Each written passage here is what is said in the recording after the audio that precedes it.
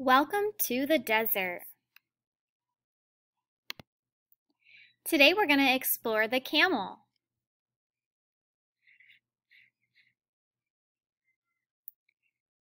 Humps.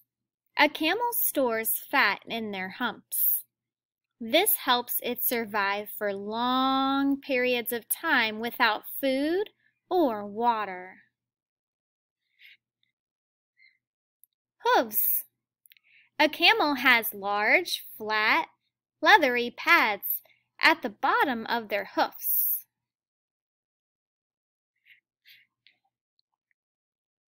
Nose. A camel's nostrils can shut in order to keep sand from blowing inside.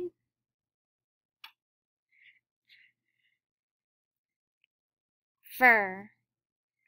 A camel has thick fur to provide it warmth during the cool nights and insulation during the hot days.